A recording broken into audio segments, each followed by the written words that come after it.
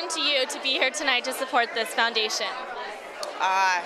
It's important. It should be important to everybody. We're all the same through to our core. We all deserve to have our rights, our basic rights, to love who we want to love and to be treated equal as everybody else on this planet. I'm a huge supporter of this. And I mean, as a dancer, I'm sure you're surrounded by a lot of, gay dancers. How is that?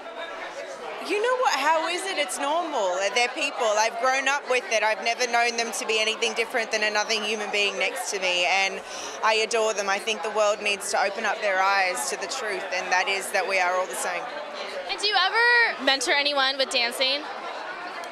All the time. I just mentored Andy Dick for the whole season. But of course, growing up through my life, I've been a teacher and a coach to many dancers, and you help them, especially kids, you help them grow and realize who they are through dance, and it's such a wonderful thing to be a mentor. Can we expect you on Dancing with the Stars next season?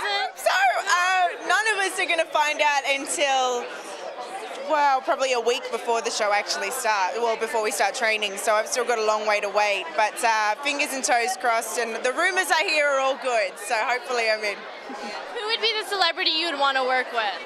Well, if the sky was the limit and I could choose anybody I wanted to choose, I would choose Hugh Jackman. He's an Aussie. I think an Aussie-Aussie pairing would be amazing, and look, he can already dance, so it's kind of like cheating, but hey, Zendaya did it.